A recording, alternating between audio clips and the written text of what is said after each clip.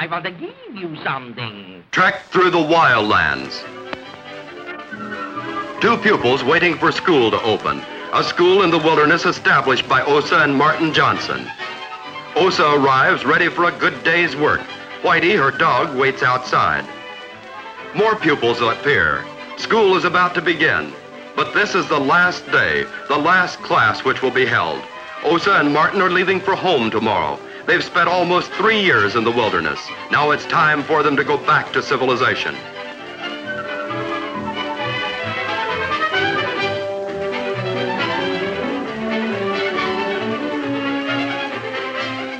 Osa holds her last class. She spends the little time she has left among the simple, primitive people, the natives whom she's always tried to help, to bring to them some of the blessings of civilization. One of the most important things she taught was the use of soap and water, bodily cleanliness, personal hygiene, the first step in preventing disease so rampant here in the jungles. Osa has succeeded in making a whole tribe conscious of the rules of sanitation to such an extent that it's become a habit, a part of their daily routine. The tribe prepares for a farewell ceremony steeped in ancient tradition. The strange, weird music begins. The drums thunder their message, their prayers. Hear us, O potent spirits who hold the power of life and death. Our white friends leave us today.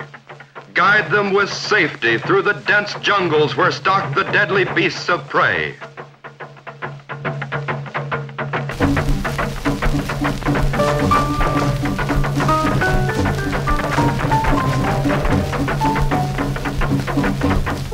Let their safari cross the plains, the domain of the elephant and rhinoceros unharmed.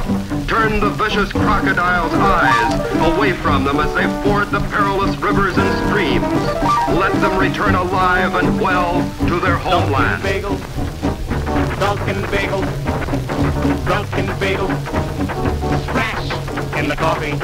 Dunkin' bagel, Dunkin' bagel, Dunkin' bagel, splash in the coffee. Matzo ball, lots of balzamini. Filter fish. Filter fish booty. Pickle herring. Pickle herring booty. Lots of booty. Lots of rooney. Dunkin' bagel, Dunkin' bagel, Dunkin' bagel, splash in the coffee. Even the very small children do their part in paying tribute to us. They dance with the clumsy step of those just learning to walk, a heartwarming sight to all of us.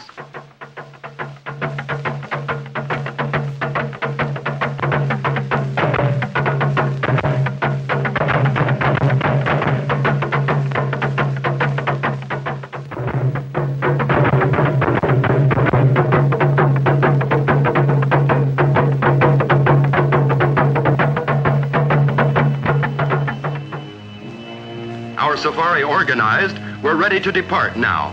Begin our long trek through the wildlands. A trek which will take us to a distant point where our two planes, Osa's Ark and the Spirit of Africa, wait for our arrival. Then we take off for home.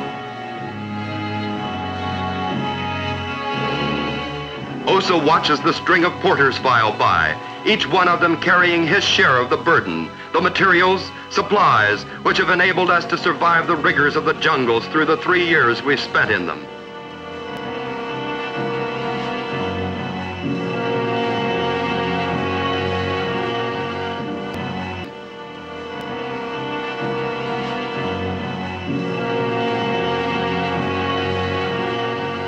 Osa and her aide follow the porters for a while to make certain that everything's going according to plan. Then they retrace their steps back to camp to inspect the other section of the safari. Action is the watchword. All are busy with their assigned tasks.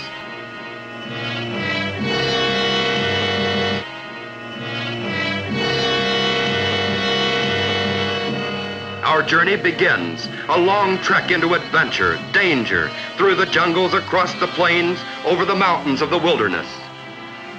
All obstacles must be surmounted by muscle, sweat, brawn, patient courage, and none of us lack these qualities.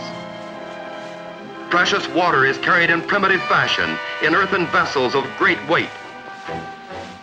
We trek through brush and thicket.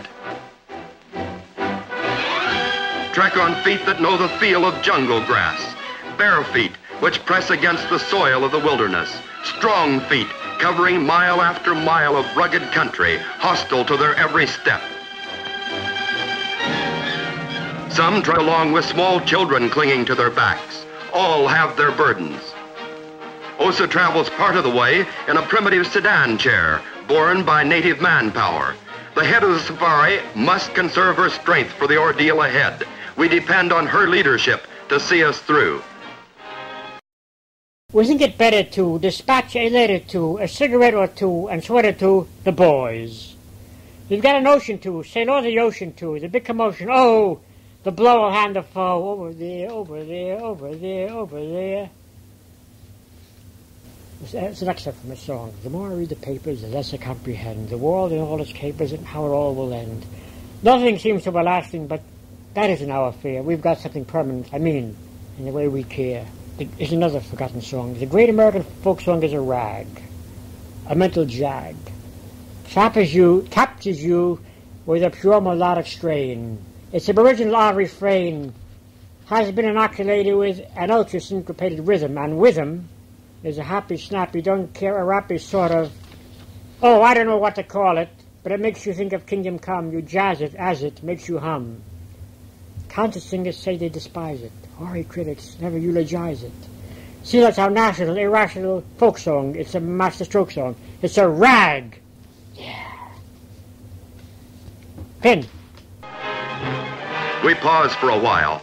Martin wants to photograph a pack of wild dogs sighted out on the plains. Evil, vicious creatures. Wolf-like in their habits, they travel in large packs and prey on much of the game in these parts. A rapacious species which has been known to devour a full-sized buck antelope down to the skeleton in less than 15 minutes.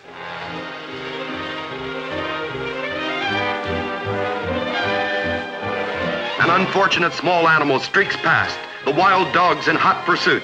The action is so rapid that Martin's unable to follow the chase with his lens.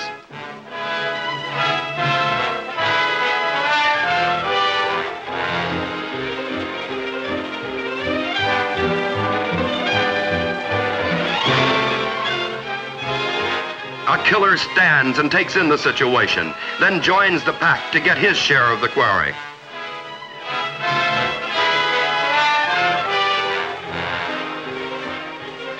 Some others look about for more prey. They scan the area for a victim, for the warm flesh of the kill.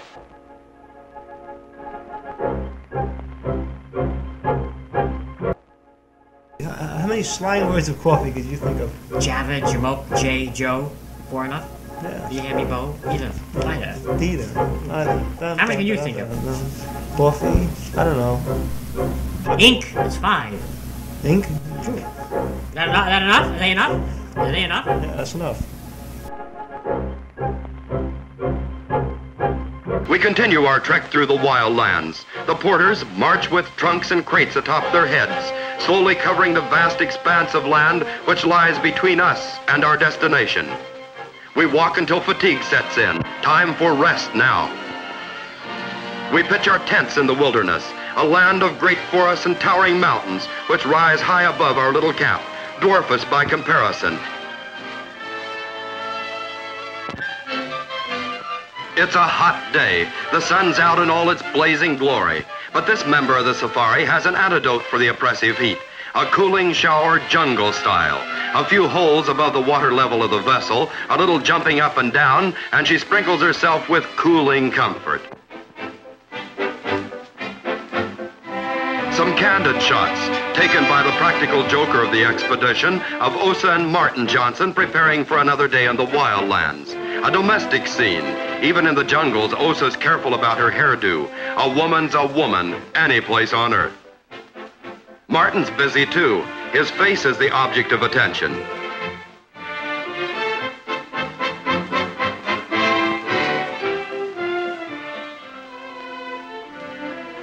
Oh, that man, as if I haven't enough to do all day long. Martin, why don't you put things where they belong?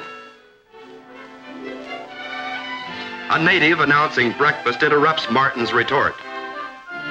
Tell cook to keep his apron on. We'll be right out. Another thing, Martin, you used my hairbrush yesterday. I couldn't find mine, Osa. If you were a little more orderly, you'd know where everything is. Why, I'm kept busy all morning picking up after you. I never rest. Yes, Osa. Man's work is from sun to sun, but woman's work is never done.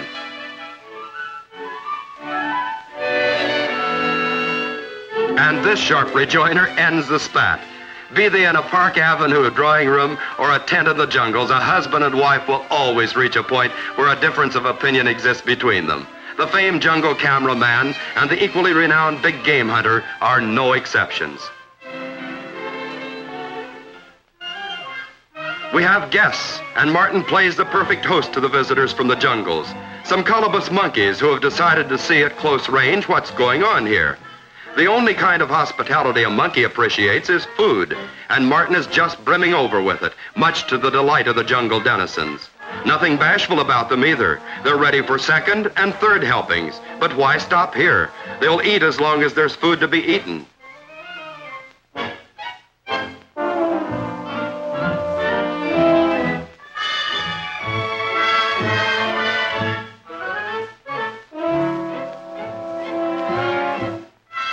A sly, greedy rascal wants the whole feast to himself, but Martin's too fast for him. As we travel through the wild lands, we meet old friends, tribes who shared many adventures with us on past exploration. The Lumwas glorify our safari with a wild dance. The smooth-shaven, the bearded, all take part in the savage ceremony. The beat of the tom-toms drives this native into a frenzy.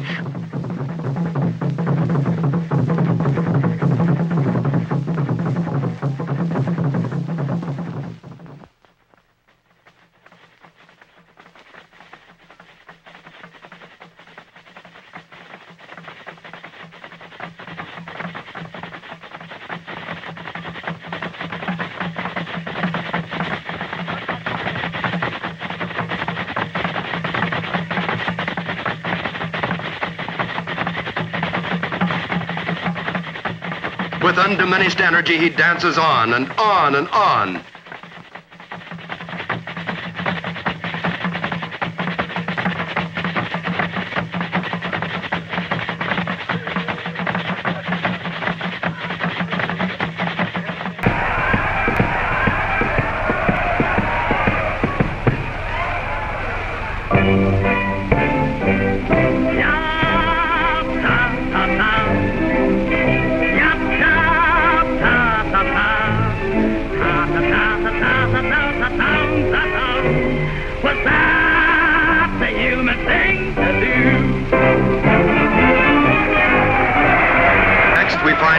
Receiving a spirited ovation from the Merus.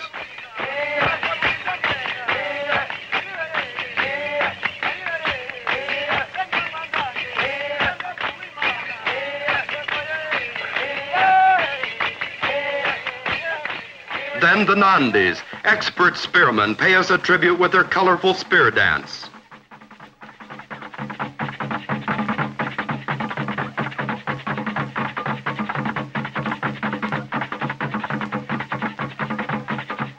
The sound of the drums grows fainter as Osa leads the safari through the thick brush, leads us through a primeval region where the white man has never set foot before.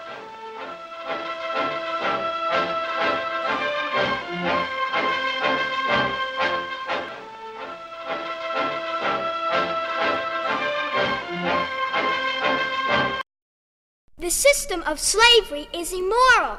It must not be extended to the new territories. Cotton is king. We need slave labor to grow cotton. The federal government must act.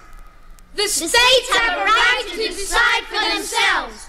The states are a part of the Union. Secession. The Union. Secession. The Union. Secession. Secession. Secession.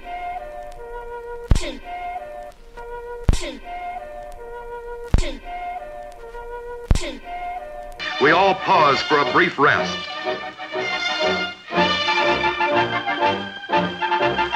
And a brief rest it is. Osa drives us all just as hard as she drives herself. It's difficult to keep up with this remarkable woman. Who among us can match her amazing stamina, her strength of purpose? No matter where she may lead us, we follow with confidence and a feeling of security, even into the forbidding jungles that looms before us.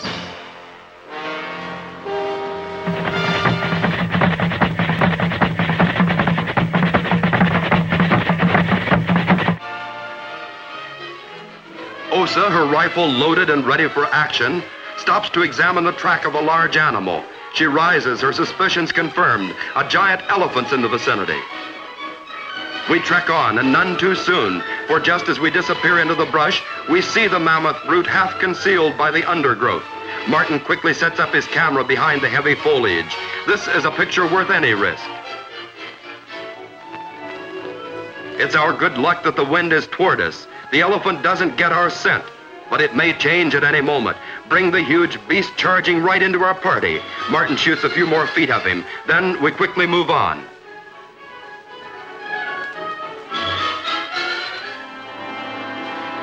After many days trekking, we find ourselves in mountain country. The country of the earth giants, as the natives call them. A name which fits well, for they rise high into the clouds. This is the next barrier we must cross.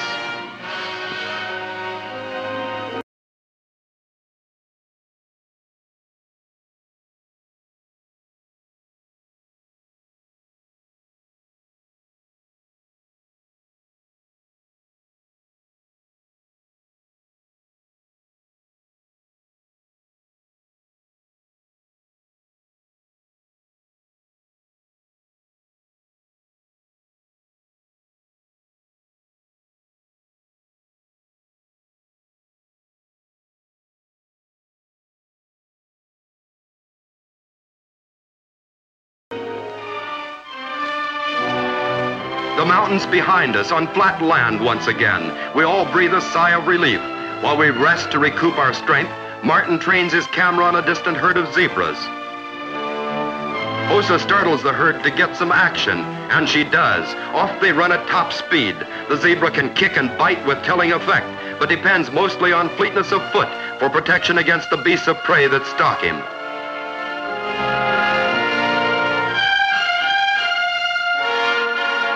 But the herd has little to fear from us. Any stalking we do will be with the camera, not the rifle. It's only pictures of them that Martin wants. The zebras stand on the plains, a comfortable distance away from our party. Martin continues to grind away, getting valuable footage of the striped horse of the plains in his natural habitat. But soon we meet up with another specimen of wildlife, a far more deadly one.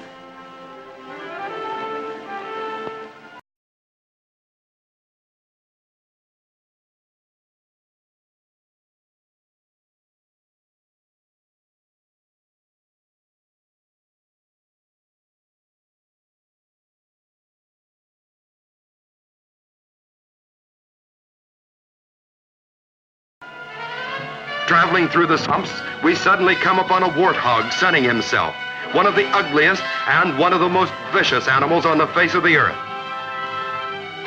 The telescope lens shows every detail of his cruel face, his razor-sharp curled tusks. As he leaves the water, Martin's camera runs out of film. Bad luck, but he quickly reloads it and gets some shots of the warthog on land. The ferocious beast moves his head from side to side. His temper is rising, so we'd better leave him now.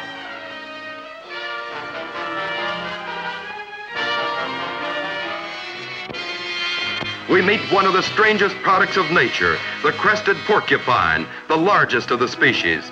This spiny armament is wonderful protection against the beasts of prey who keep their distance from him. There's a popular notion that the porcupine can shoot quills at his enemies.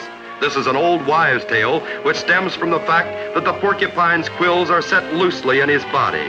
When a foe approaches, he trembles all over and some of the quills are shaken out, fall quite a distance from him sometimes, which reminds us that we've got quite a distance to cover yet.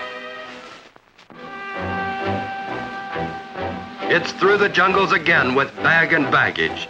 We've left much of the wilderness behind us, but there's still a lot more ahead.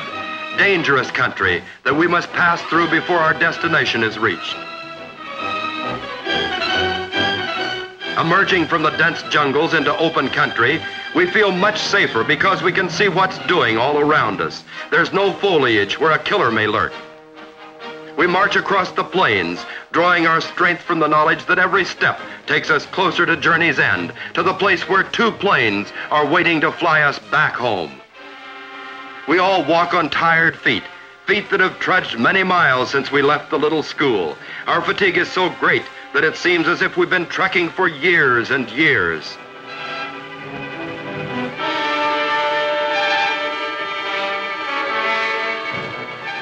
One of our boys breaks down under the strain of the long trek through the wild lands. But it doesn't stop us. If he can't walk, he'll be carried. We must keep moving at all costs.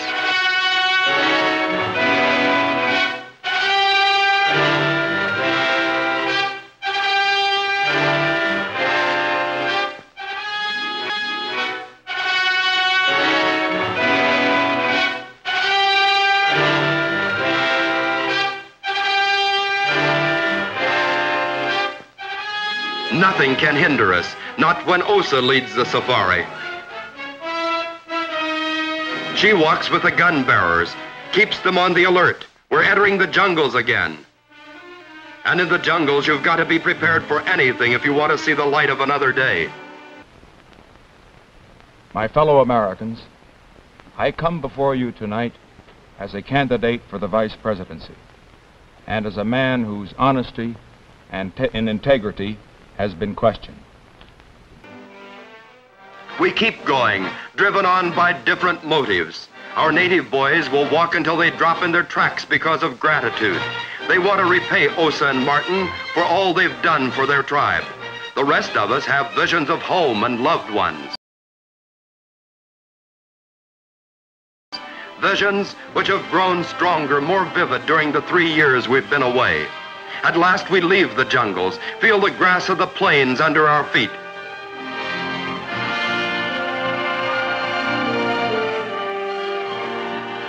And then we see it.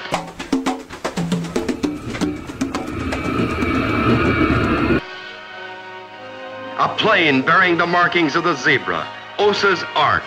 We've reached the end of our trek through the wild lands. This is one of the planes that'll carry us across the wide ocean, back to our country, our homes, our loved ones.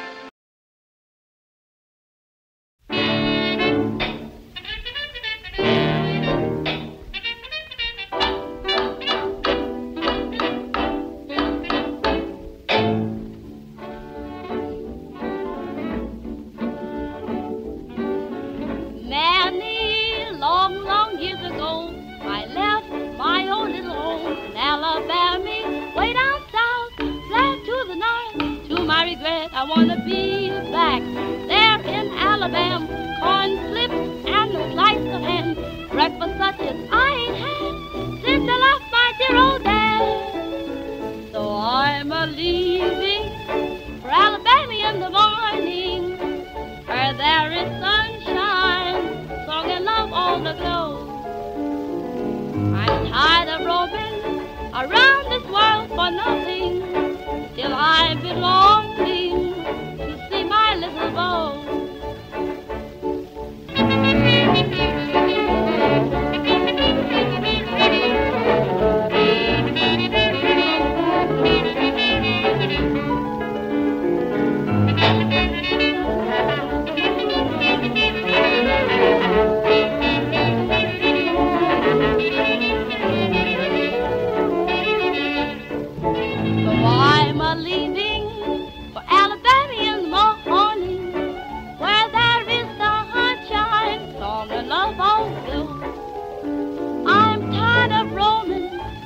Around this world for nothing, so I've been going to see my little boy. So I'm a-leaving for Alabama in the morning, where there is sunshine, song and love all aglow. And a little distance away, we sight the Spirit of Africa with her giraffe markings, also waiting to fly some of us back home. Tents with beds in them, beds to rest our bodies in, fatigued beyond endurance.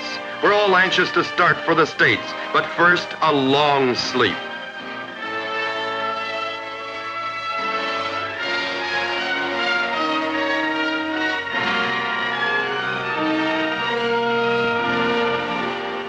Osa's the first one up. She's ready to start for home anytime now. Some of the native children who live in this region come to say goodbye.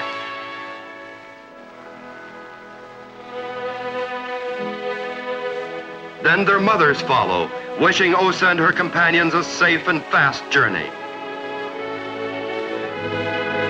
Others step up one by one to shake the hand of this wonderful woman who's devoted her time and energy to bettering their living conditions. This wonderful woman who can meet the most deadly beasts of the jungles in combat and emerge the victor. This wonderful woman who, in spite of her prowess on the hunt, has a heart filled with kindness and compassion.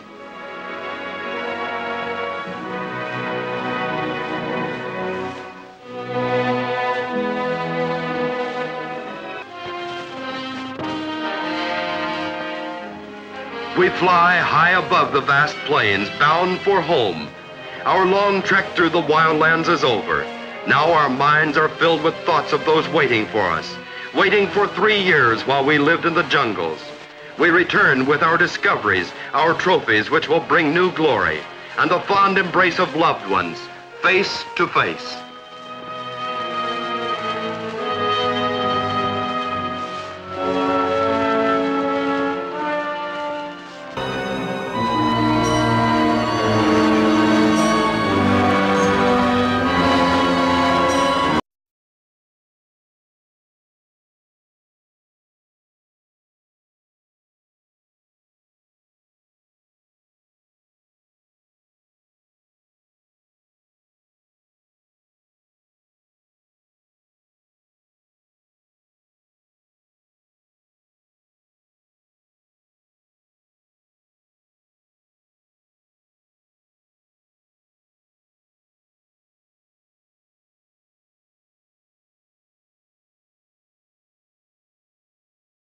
In the town of Rudolph, Ohio, William D. Robinson, a retired oil well driller, has put together the most complicated piece of mechanism on record.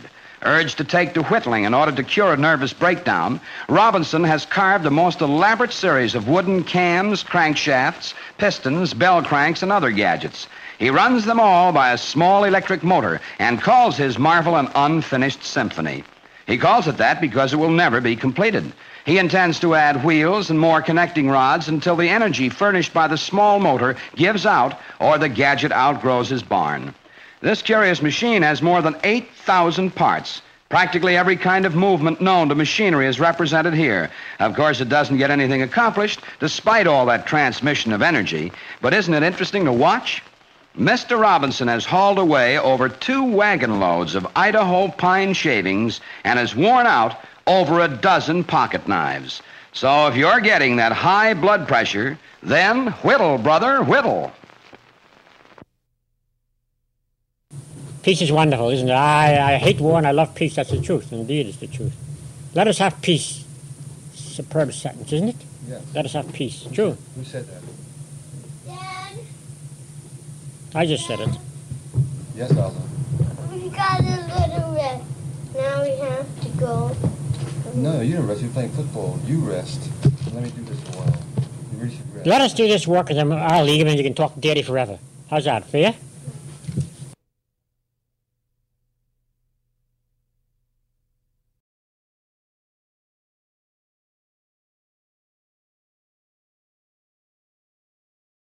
Happy days are here again. Happy days are here again. The skies above are clear again. Let us sing a song of cheer again. Happy days are here again. All together shout it down. There's no one who can doubt it now. So let's tell the world of loud and loud. Happy days are here again.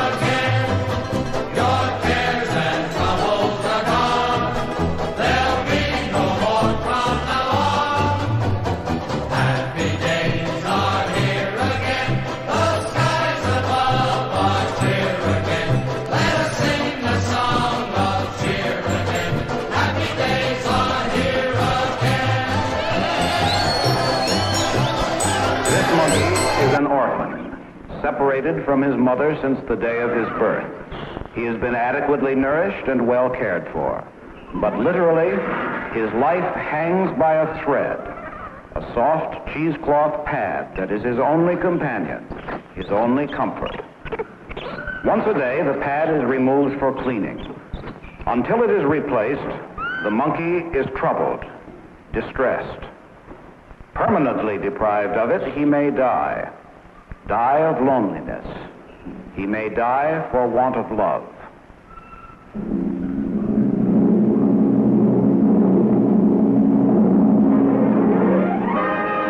Conquest. The search for new knowledge about our universe, our world, and ourselves.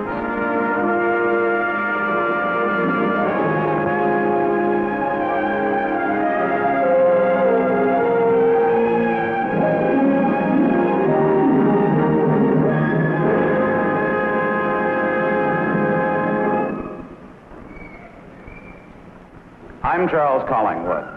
From Sappho to Oscar Hammerstein, love has been the province of the poet. Its elusive nature has occupied and entertained audiences for thousands of years. But what is it? Your guess is as good as mine. But guesswork is not the way of science, and this is a scientific laboratory. In just a moment, we'll continue with the measure of love.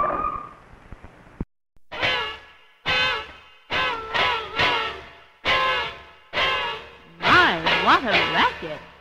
Hey, Mrs., can Johnny play tin can parade with us? Yes, he can play if you march away from the house. Johnny, get your gun and sword and pistol and fall in line. Bring your kitty car and bring your hobby horses, darling, 'cause it's marching time. Listen to the bugle playing Yankee Doodle. This is the primate laboratory at the University of Wisconsin in Madison. More than most animals, the rhesus monkey is like a human infant. At birth, this little fellow has the brain and the nervous system of a 5-month-old human baby. In some ways, the monkey is farther advanced. He can walk and he can use his hands. In this laboratory, there are approximately 120 rhesus monkeys, the subject of a study that wants to know the answer to the question, what is an infant's love for its mother? The man in charge is a psychologist, Dr. Harry F. Harlow, a past president of the American Psychological Association. Well, now, that's a change for the better. He reminds me of a baby that's been given back his favorite blanket or toy. Exactly. And this simple, basic reaction made us believe that we could define and measure what had previously been undefinable and unmeasurable, the baby's love for its mother. Some people believe that this is built upon nursing. But is it not possible that this is formed from a need to cling and cuddle, a need for contact comfort?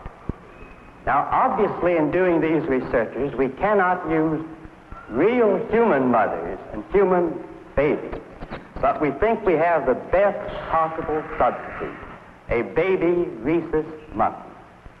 The responses of the baby monkey are very similar to those of the human baby. But in conducting these researches, we ran into a very difficult problem: to create an inanimate substitute mother over which we would have complete experimental control, but a mother which the baby would love. Now, this is what we tried. Hep, hep, each step with the infantry. Hear the zing and the zang and the bing and the bang of the big tin pan parade. Hear the zoom and the boom as they march through the room on the big tin pan parade. You never heard such tunes as they pound on the pans with their tablespoons. Off they march to the cookies and plums. They'll soon have a plane in their tummy tum-tums. We constructed 2 substitute mothers. and they are unusual and remarkable mothers. They have absolute patience. They are available 24 hours a day. They never scold or strike their babies in anger. And we have absolute experimental control over them.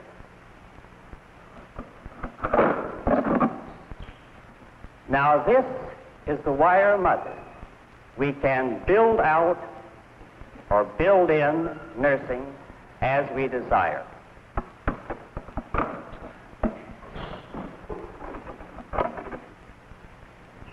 This is the cloth mother. It is only a wire mother with a cloth cover. We deliberately made the faces different. This has nothing to do with the present experiment. Now in each of these cages, we place one wire mother and one cloth mother with each infant. These are the only mothers these babies ever had. Half of the babies nursed on the wire mother only, the other half on the cloth mother. But both mothers were always available in the cages. And now for the real question. To which mother is there an emotional response?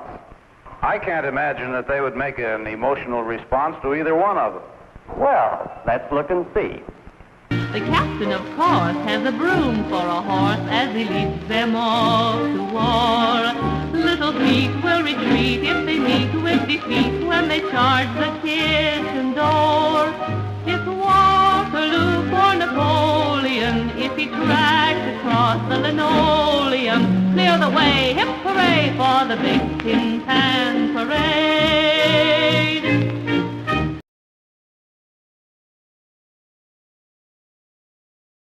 Now here are number 105's two mothers.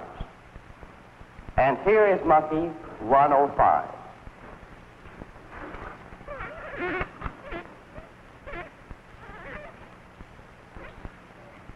Is that the mother that he was nursed on? Yes, indeed. Now, doesn't that prove, Dr. Harlow, the old theory that an infant's love for its mother is caused by nursing, which you seem to doubt? Well, let's see if it does. Let me show you a monkey raised on a nursing wire mother. Now, here are 106's two mothers. As you can see, it was weaned on a wire mother. Here's baby 106. Watch. He's going to the wire mother. Got to eat to live.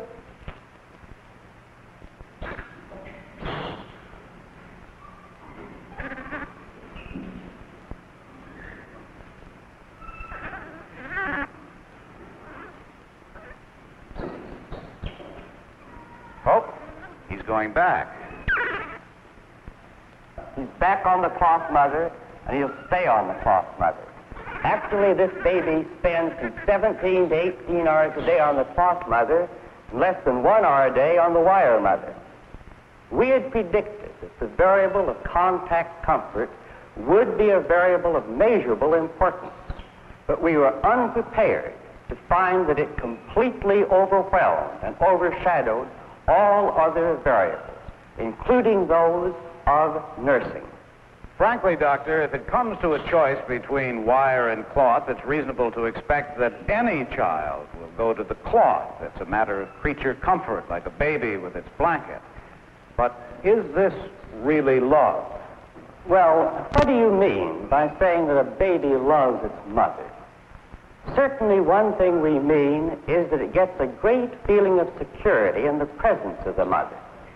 Now, Mr. Collingwood, wouldn't you say that if you frightened a baby, that it went running to its mother, was comforted, and then all the fear disappeared and was replaced by a complete sense of security, that that baby loved its mother? Sure. All right. Then let's see how a baby monkey responds under these kinds of circumstances to its mother in our laboratory. Let's find out how deep and abiding this feeling of affection of the baby for its cloth mother really is. Now, in this experiment, this is the apparatus we use.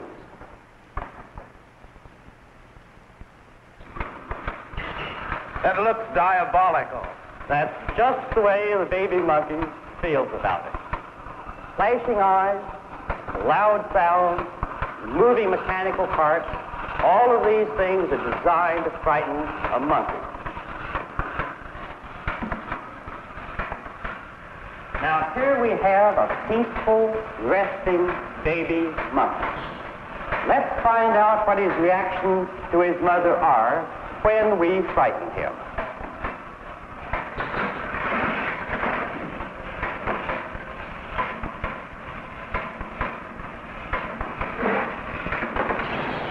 He's scared, all right, and he does what any child will do in a similar situation. He runs away. It's more than running away. He was running to his mother, to touch her, to drive away his fear. Contact with the mother changes his entire personality. Look, now he's actually threatening the diabolical object. All right. This gives us part of the picture of the strength of infantile love. And it tells us something about the importance of love in the development of the child's personality. But one type test doesn't make a theory. So let's explore this further in what we call... Hey there, Jimmy Dugan, you play that drum. Tum-tum-tum, Gordon, you play the bugle call. Gee, that's the best of all. Captain, Fido's out of line. Hey there, stand up, stiff and start. The open field test room. This is the most effective test that we have, and it was developed by Dr. Robert Zimmerman. Let's watch him run his experiments. This is a 6-foot square room with a few toys and other objects. But to the monkey, it's much more menacing. We know that when our own children are taken to a strange place without their mothers, they are often overwhelmed with fear. This room is just such a new and strange environment for the baby monkeys. No mother is in there. Now, let's put a monkey into the room.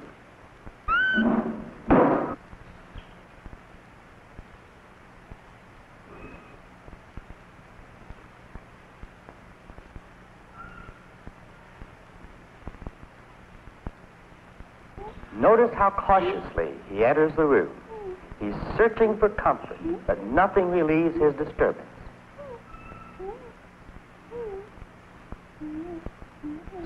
Now we'll take the baby monkey out and put in a wire mother.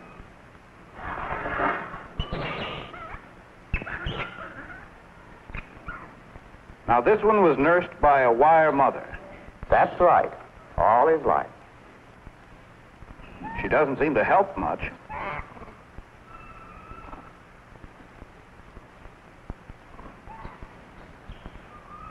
Now, we'll try the same test with a cloth mother in the room.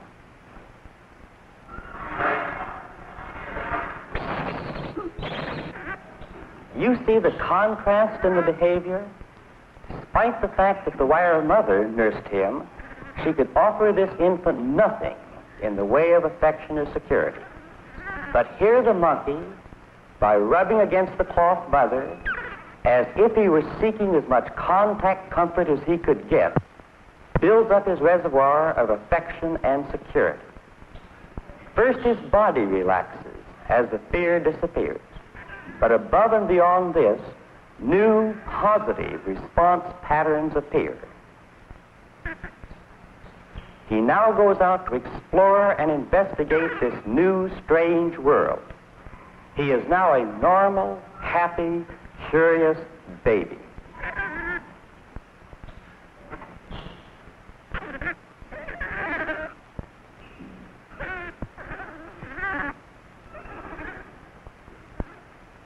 Now, suppose that in addition to an environment that is merely strange, we produce one that's really frightening.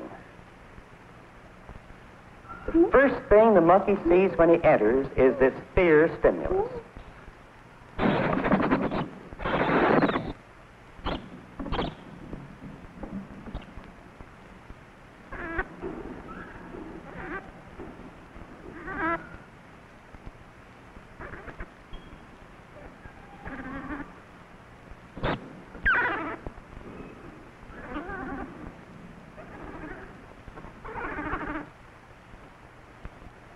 Just touching the cloth mother, holding on to her, gives him the confidence to examine the very thing that previously terrified him so completely. But we still don't know how compelling is this need for the infant to reach the mother. So let's have a plexiglass barrier put beside the fear stimulus between the mother and another baby to make it as difficult as possible for the monkey.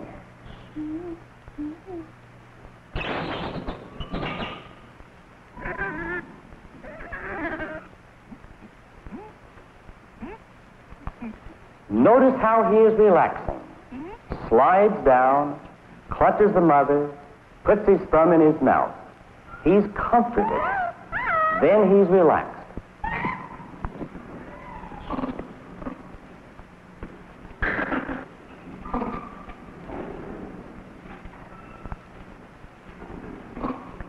There can be no question now that this monkey loves its mother, nor that love is crucial for the development of security. Security does more than make the monkey confident. It emboldens him. It is as if he knew that his mother would protect and safeguard him, that if necessary, she would give up her own life to save his. Little enough to ask from the inanimate mother. It seems to me she's doing better than some live mothers. Dr. Harlow, you've shown us the strength of this love. Just how lasting is it? Well, let's see for ourselves. In another room, we have some monkeys that are older than any we've seen up to now. They're more than a year old. These fellows all lived with a wire and cloth mother for the first 6 months of their lives. This one has been separated from his mother for 6 months. We're going to put him into a home cage to see whether he still remembers and loves her.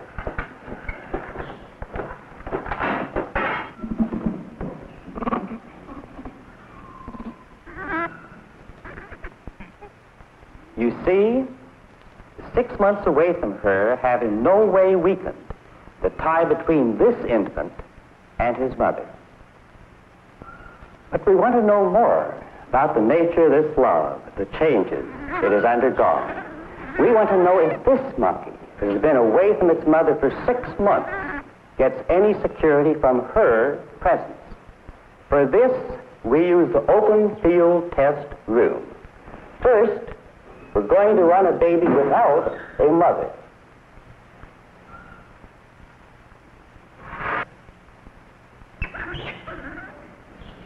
His reaction to the open field test is typical.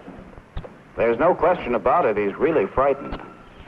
Now we'll give him his cloth mother, but in front of her put a barrier and a fear stimulus. We want to see just how much he wants to go to his mother. Now remember, she's been away for 6 months. Monkeys that have been separated from their cloth mothers often show such exaggerated responses and such an intense need for security. Their love for the mother has not been weakened by this long separation, but instead seems to have been strengthened.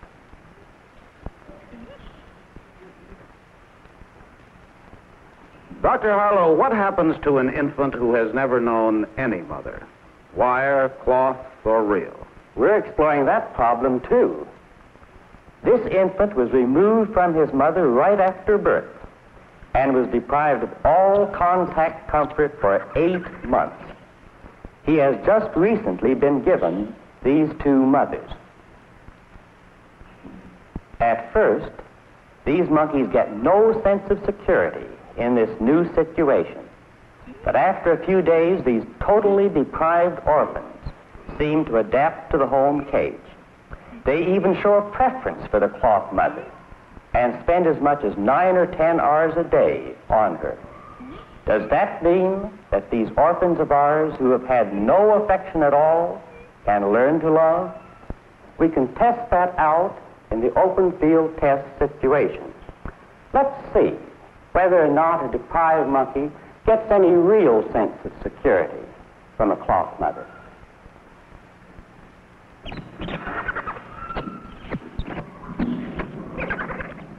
Now, why won't he go to her? Because he has no real affection for her. That convulsive, rocking, jerking motion is called autistic behavior by psychiatrists and is also characteristic of human infants deprived of affection. We have run this test with both cloth and wire mothers in the room. Sometimes the monkey will go to the cloth mother, sometimes to the wire mother. And sometimes he'll just huddle in the corner of the room. But, unlike the other infants we've seen, they do not appear to run to the mother, so much as they appear to run away from the fierce stimulus.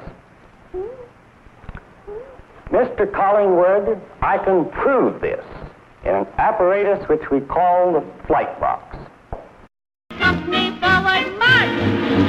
Bing, bang, bing, bang, that's the big tin pan parade. Zoom, boom, march through the room on the big tin pan parade. We will place a monkey in front of this concealed fierce stimulus. He will have the choice of going to the cloth mother or running down the alley on the other side of the partition to a place where he can hide from this frightening object. We'll try this first with a monkey that is always known, cloth mother. Which route will he choose? The reassurance of a mother or flight?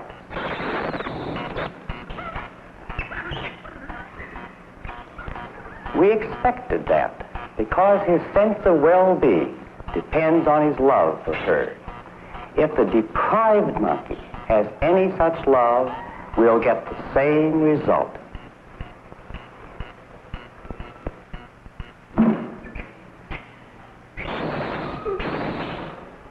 That monkey only interested in escape.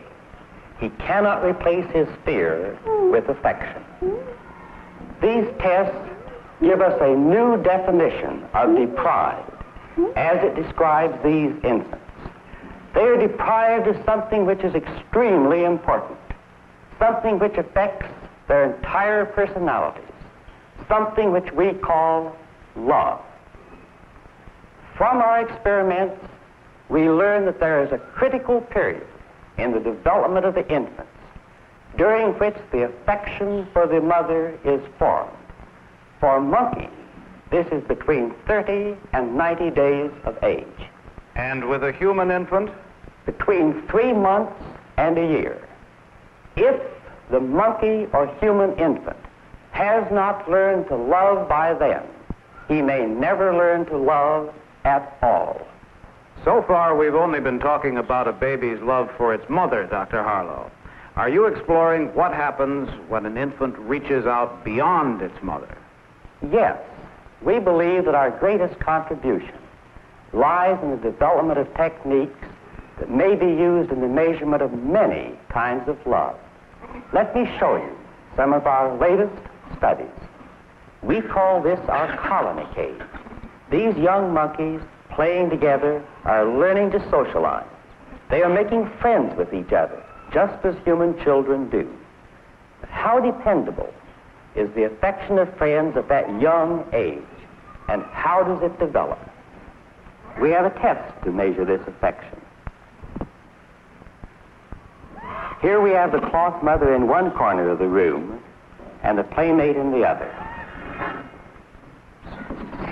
In an ordinary situation, the infant first goes to the cloth mother for comfort, but he would rather play with his friend.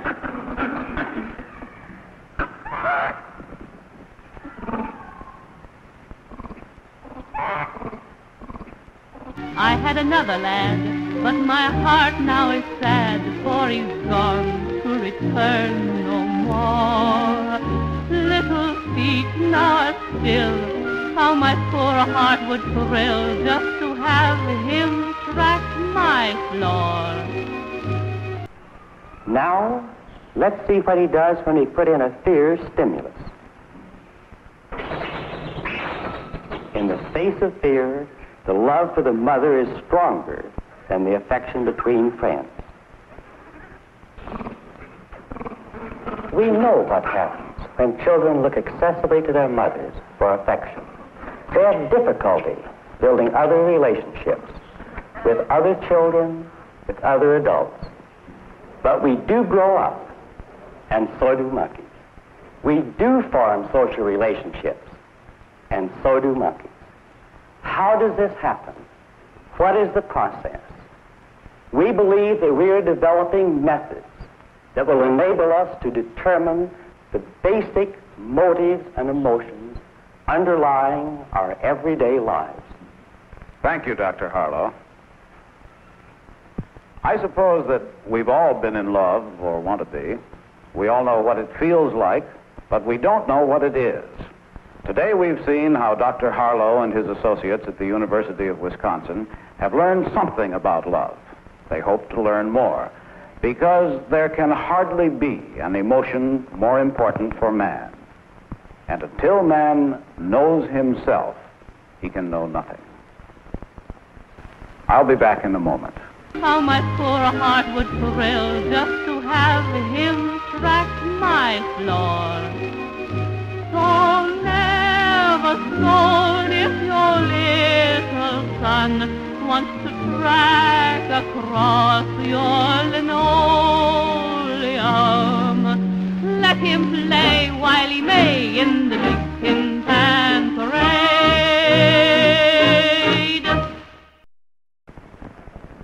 To illumine the dark corners of human knowledge is the goal of science.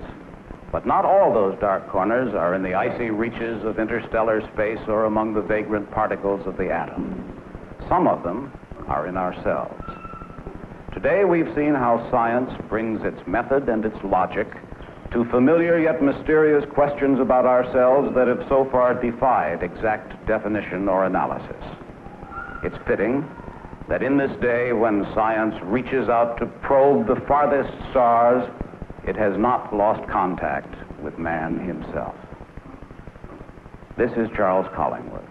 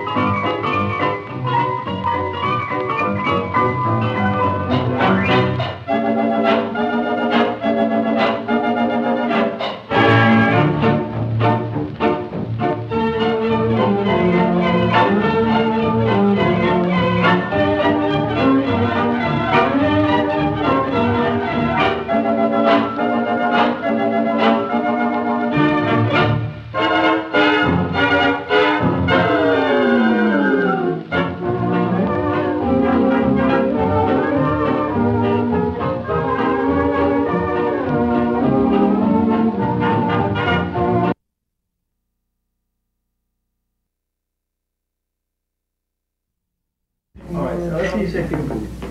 Peekaboo? No. I'm hungry with feeling. Say peekaboo with feeling a few times. Peekaboo.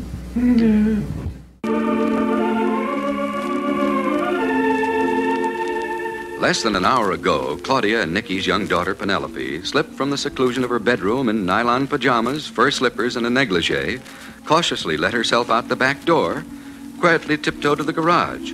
And the next thing anyone knew, out of the garage shot Claudia's car. And Penelope was headed on the ride of her life toward willful disaster. Where are all the state police? Why hasn't someone stopped her headlong, heedless rush to self-destruction? Look out, Penny, look out! Oh, no.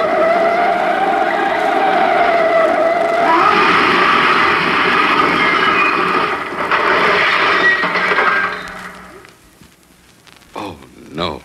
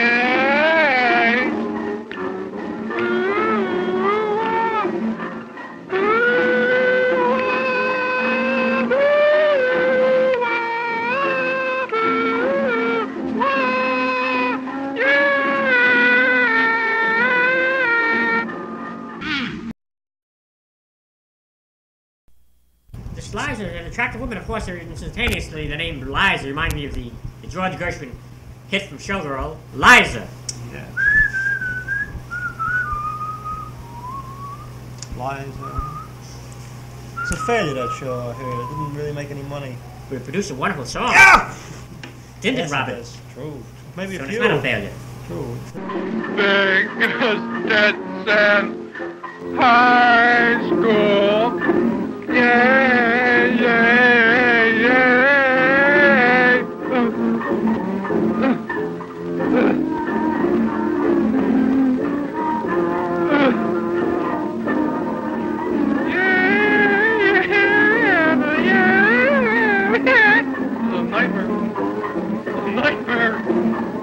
English class was a nightmare that day.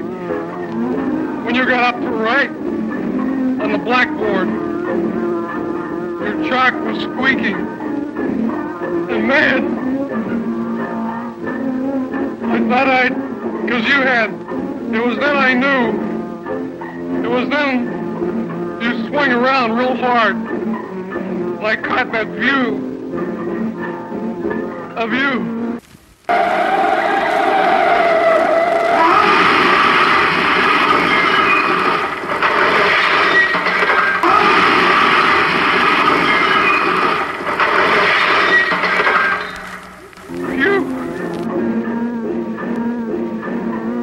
The biggest tits in high school. And it was then I knew that, baby, it was you. All the way through. Yay, yay, yay. 'Cause you had the biggest tits in high school. Yay, yay, yay. Most astounding tits in English class. Yay, yay. Da-da-da-rum, dee-dee-da-da-da-dee-da-rum, da-da-rum.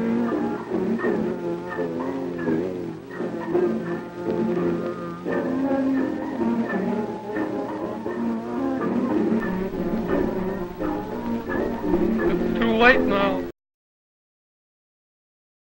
Let's see now. Union City Blues. Look at my first chapter.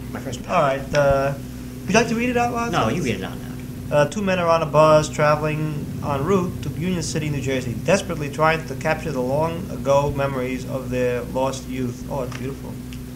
I like the way you wrote it because, you see, you didn't write the way I described it. You've used a little poetic license, my boy. You're all talented, you know. What do you have to say about that? Yes.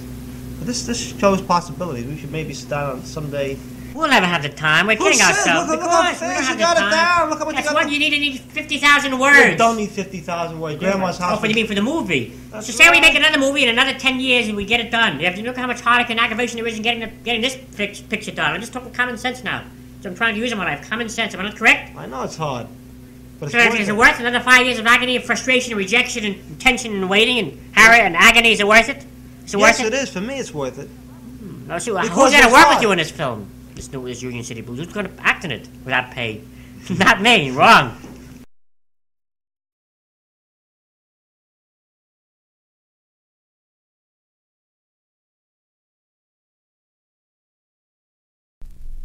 The Minions of Midas by Jack London.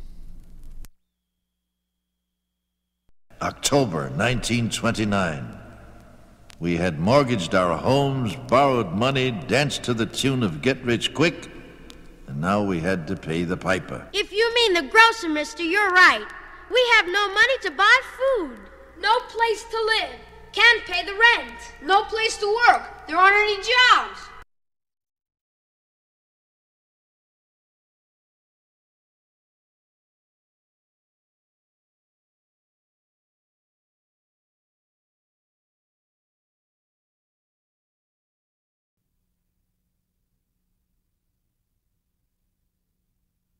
It's too late now.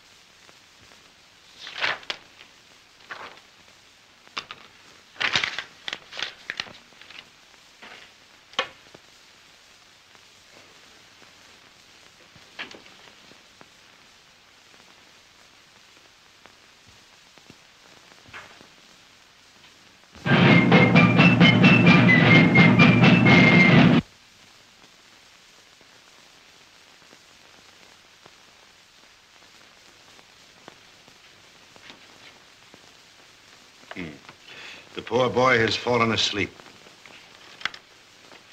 He's been writing a song for the NRA. There's nothing like a good song to inspire a nation. Things are getting better every day. Well, Abe, it looks as though we can stop worrying about our country. President Roosevelt has it headed right again.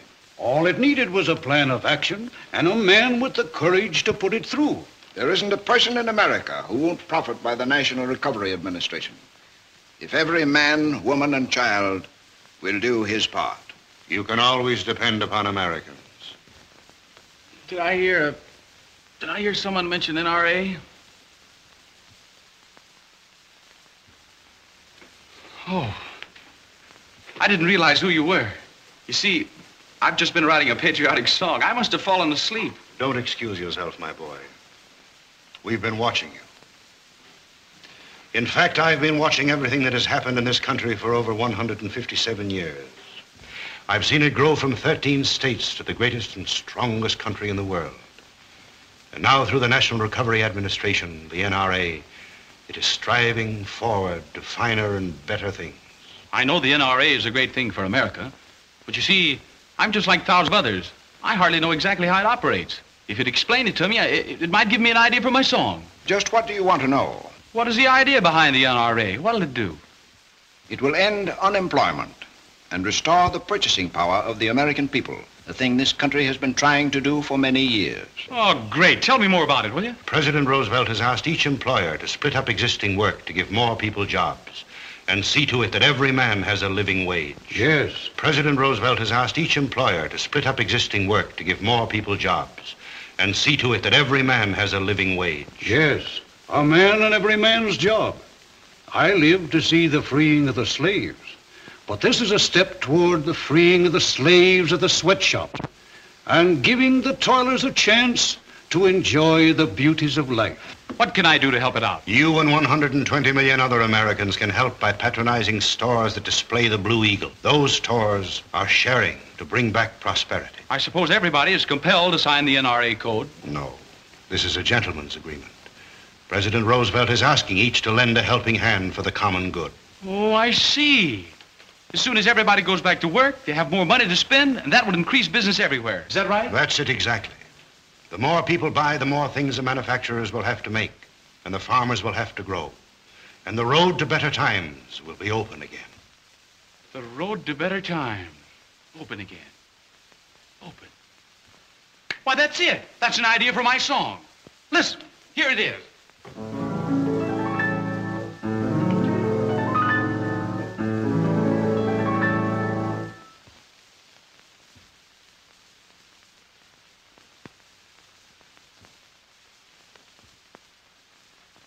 There's a new day in view, there is gold in the blue, there is hope in the hearts of men. All the world's on the way to a sunnier day, for the road is open again. There's a note of repair, there's a song in the air, it's the music of busy men.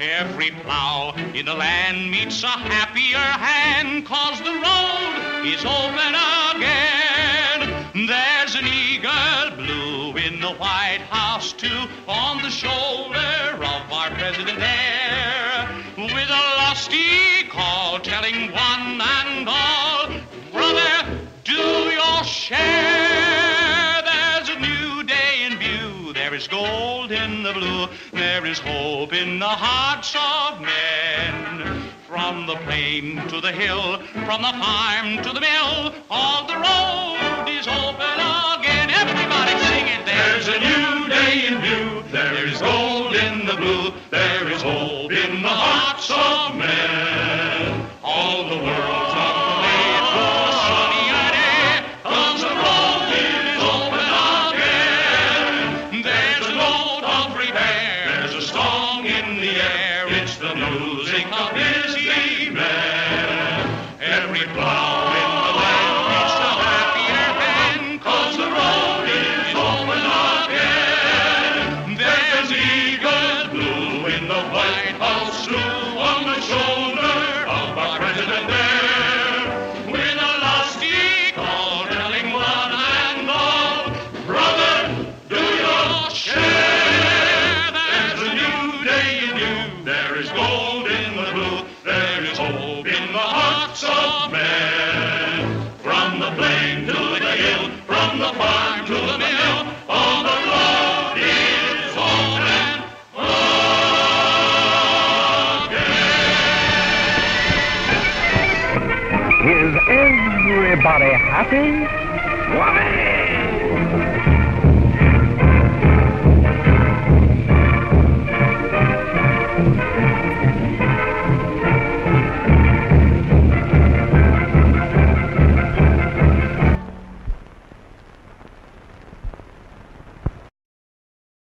Now, folks, I guess you think you've heard some funny comics. You wait until you hear George and Gally. Gally and George, hello.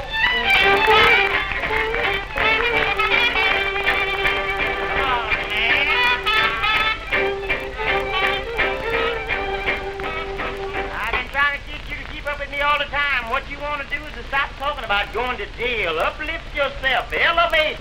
Be somebody. Follow in the footsteps of great men. Now, what is the use of me being somebody and elevating? What's good going to do to me? I want to go where I can eat. Well, that's all right. You elevate and then you can eat.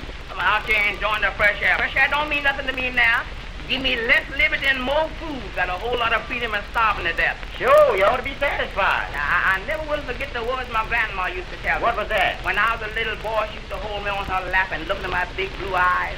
I can push my golden locks back from my forehead and said, son, my darling son, where there's a will, there's a way. She was right. I got a will to eat, but I can't find a way. Keep on looking, you'll find it. But now, since you said that elevation, you know that's something good. Yeah. We ought to do that. Sure. Get out of the gut and get on the sidewalk. Now you talk. Follow in the footsteps of great men. Yeah. Men who's gone on before. Yeah. Men whose name has gone down in posterity as men who meant something for the community where they resided. There you are. Men like Booker T. Washington. That's a great man. That's a man, his name is known everywhere. Yeah. The children know him. His pictures in the books and papers. Why?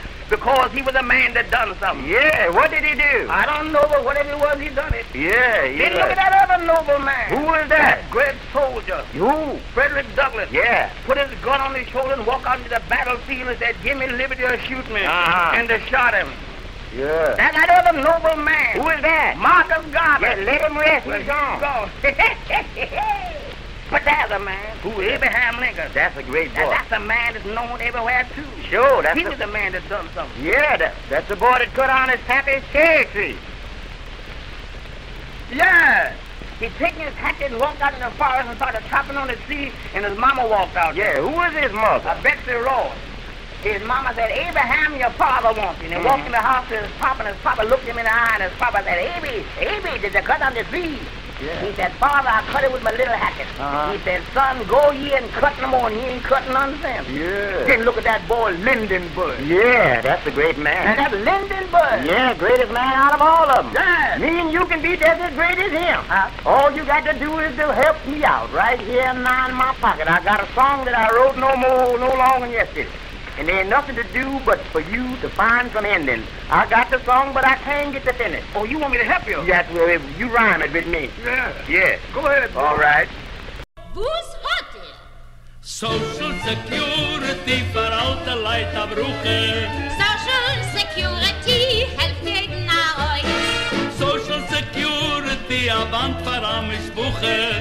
Social security kemat in jeden Haus. Hat ihm gar nicht, wer sie ist, will nur sehen, sie hat sie. Social Security, you get a change of life. Then boss my fire till retire, when you're 65. Social Security, for all the light of Brooklyn. Social Security, help jeden nach euch. Social Security, avant for amish buche. Social Security, kemat in jeden Haus. Dort im Gurt nicht, wer sie ist, will nur sehen, sie hat sie. Social Security, you get a change of life. Then what's the fire, till retire, when you're 65. You can write the winter when the trees are budding gone. You can tell when it's gone, the trees begin to bud. You can tell when it's gone, the trees begin to bud. When it's gone, summer draws on. Why did the boy stand on the burning deck? Why did the boy stand on the burning deck? Why did the boy stand on the burning deck? It was too doggone hot to sit down.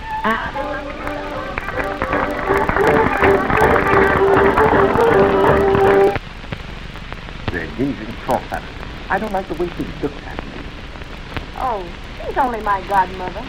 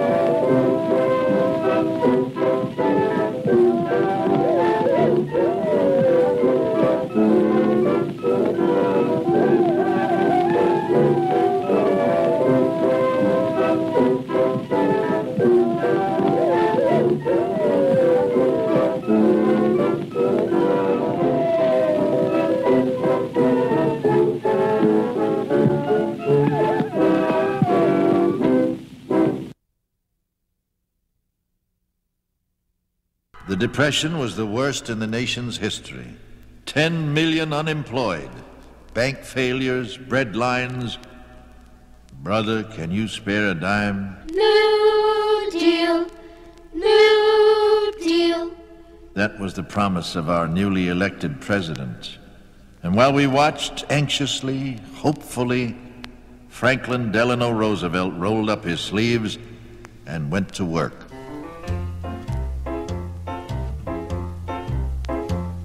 To start the big recovery, we'll pass the NRA. To help the banks, we must declare a banking holiday. We have no fear but fear itself till this depression ends. So let us work together, and I promise you, my friends, you're getting a new deal. New deal. Everybody's gonna get a new deal.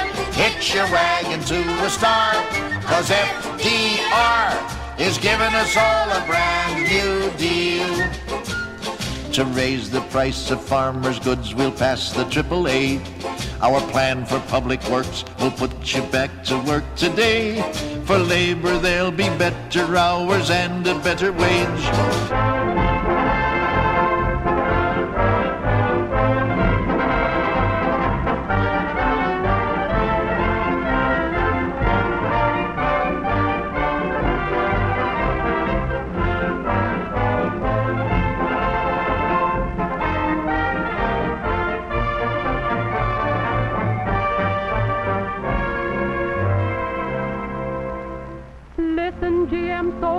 And you're everyone a soldier in the army of production, fighting for our liberty. Working at your benches and machines, you're in the trenches of the arsenal of freedom, battling for democracy. Uncle Sam has set a job for you. Folks of General Motors, let's tell Sam we're coming through.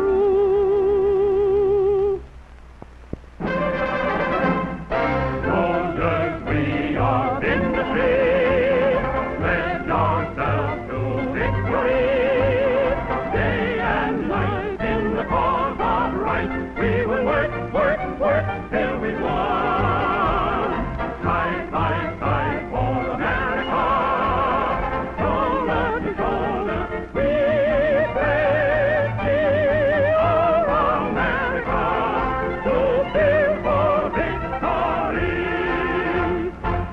Spread the news to Wadolf and the son of the rising sun. Tell Duce what we've done. Then tell him we've just begun. Tell them they ain't seen nothing yet. Tanks, we'll keep 'em rolling. Planes, we'll keep 'em flying. Guns, guns, guns, guns, keep 'em shooting. Give 'em hell. Chaplain Downey, at the advanced base of Tinian, prayed for the safety of the men who were carrying out the first mission of its kind. We pray thee that the end of the war may come soon, and that once more we may know peace on earth. May the men who fly this night be kept safe in thy care, and may they be returned safely to us. We shall go forward, trusting in thee, knowing that we are in thy care now and forever. In the name of Jesus Christ, amen. Ladies and gentlemen, the President of the United States. The world will note that the first atomic bomb was dropped on Hiroshima, a military base. Allison. Diesel. Trucks, shells, batteries, bearings, carbines, tools, cannons. On for America, to build for victory.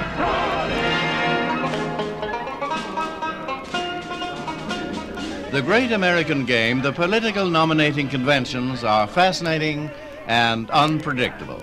For example, in 1952, one man loomed above all others as the likely choice for our next president. But it was not until he addressed a convention that anyone knew for sure what Ike's politics were. For America, to build for victory.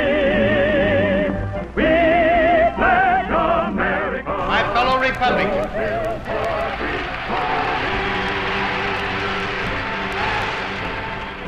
ladies and gentlemen, you have summoned me on behalf of millions of your fellow Americans to lead a great crusade.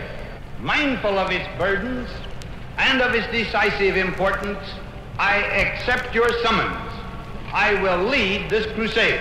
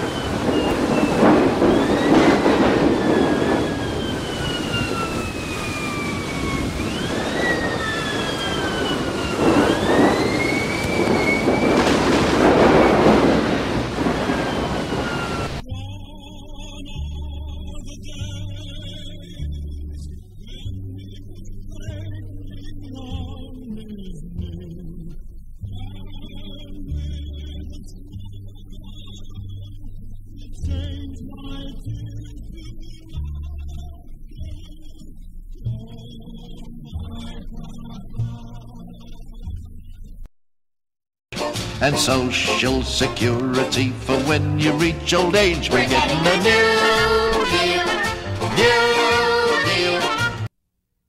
There were other memories too. Pearl Harbor, Guadalcanal, D-Day. D for victory!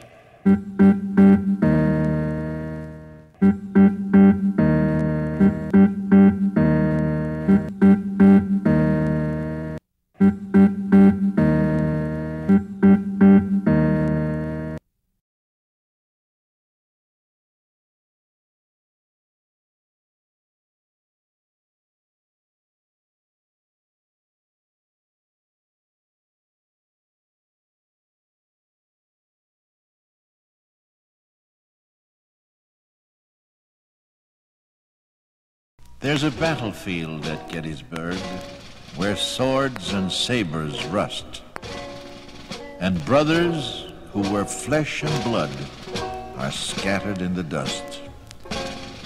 But every night at Gettysburg, when everything is still, they say a golden bugle blows on Cemetery Hill. Who was the unknown bugle boy at Gettysburg that day? And was he wearing Yankee blue or wearing Southern gray?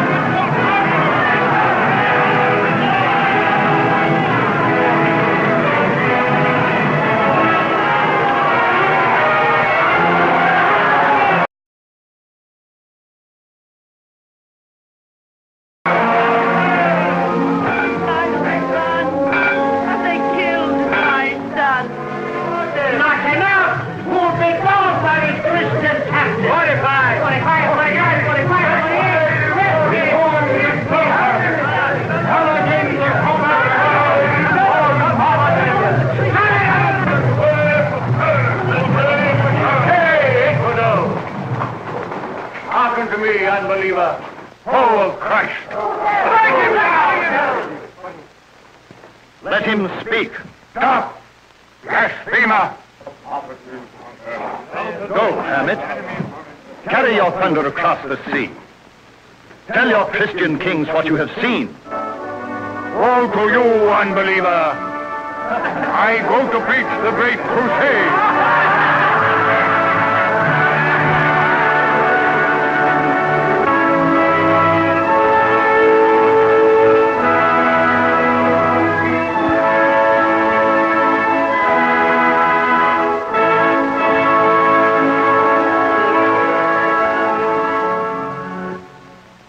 with your steel men for the crusade!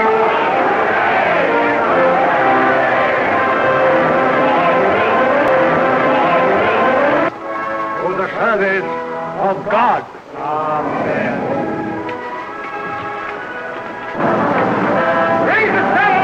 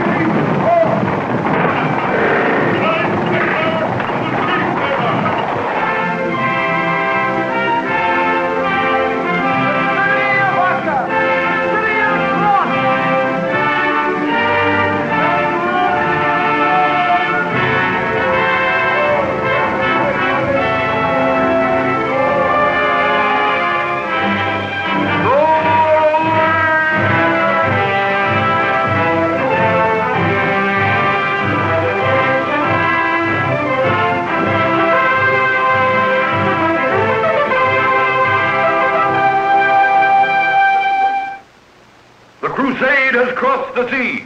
Our Christian armies surround your walls. In the name of God, we call upon you to surrender the city of Acre.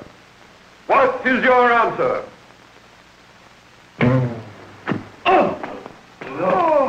Shot it! Assassins!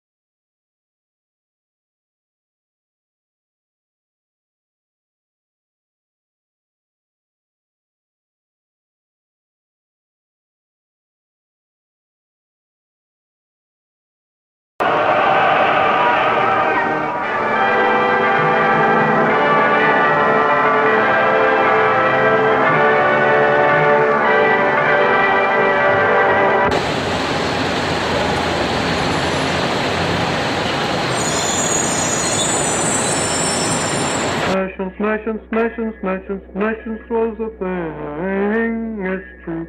Yes, nations brought me to. Yes, we were enveloped by nations, completely surrounded by clouds of swirling nations. Yes, nations brought me to you. Yes, we are drowning in a sea of nations, completely soaked in an ocean of nations, yes, and the whole world is nation too. Nations! Let's call the whole thing off.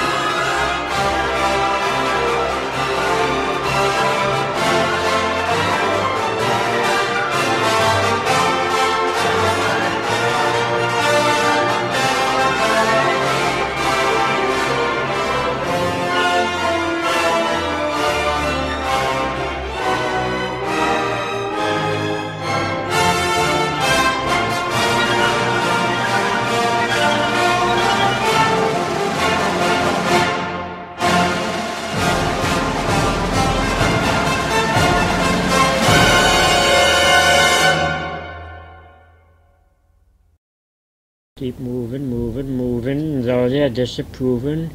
Keep them daughters moving raw high. Don't try to understand them, just rope them.